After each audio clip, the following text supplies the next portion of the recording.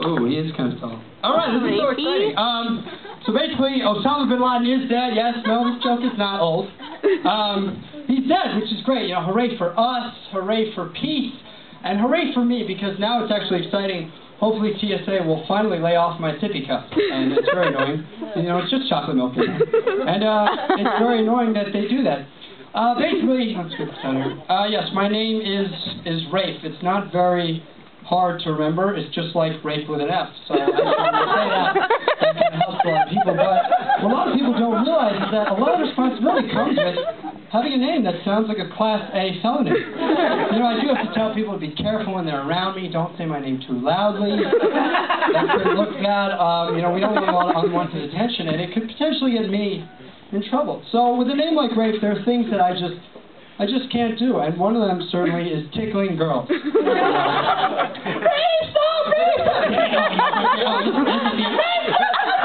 Oh, Rafe on the knee, yeah. As you can imagine, that doesn't really look too good for me. Another thing you would think is a problem is having sex with girls. Could you imagine a girl screaming Rafe at the top of her lungs? You walk in the room to check out what's going on, and you see me, pants down, having sex with this girl. I mean, that looks absolutely awful. But I find that mostly girls realize this, so they don't say my name. In fact, they don't really say anything, which is pretty good. And if they do say something, they usually say somebody else's name, which is good because, one, they're covering for me, but it's also like a fun, you know, role-playing thing. So they'd be like, Steve, where are you? I mean, I don't even know what movie that's from, but hey, it's fun for me. Another thing, I'm 50% deaf. So if you guys don't know that, I'm completely deaf right here. So I can't really hear you guys if you're laughing or not. Fuck you anyway. But people ask me, they say, hey, did you know American Sign Language? Do you want to know American Sign Language? I say, no, I don't really know American Sign Language. There's no need for it. But if I were to know sign language, I'd probably want to know, you know, Ebonic Sign Language. So, yeah, that just means, excuse me, I picked that up in Gary, Indiana. Another thing about me, I just joined a new fraternity this year, yeah, you guys, AEPI, the Jewish fraternity. I know what you guys are thinking, they already have an accounting fraternity on campus. But this one's different, our comic parties are way better, seriously. You check that out. But actually, it's new, see, the guys got kicked off a few years ago for hazing. Can you believe this? A Jewish fraternity kicked off for hazing. Their mothers were so furious at them. Some of the shit they were doing, it was really bad. You know, playing dreidel with their balls, shoving knots down their throats, circumcising them again. It was awful. But it makes me wonder if the Jewish minority fraternity could do this. What do you think other minority fraternities are doing, like, you know, Tri-Tau, the Asian fraternity? What do you think their pledge process is like? It's probably something like this. Okay, you little wonton. You want to join Tri-Tau? You be like founding father Mao Zedong, Yao Ming, General Tsao. You must do the following to join Tri-Tau. Fail your first test.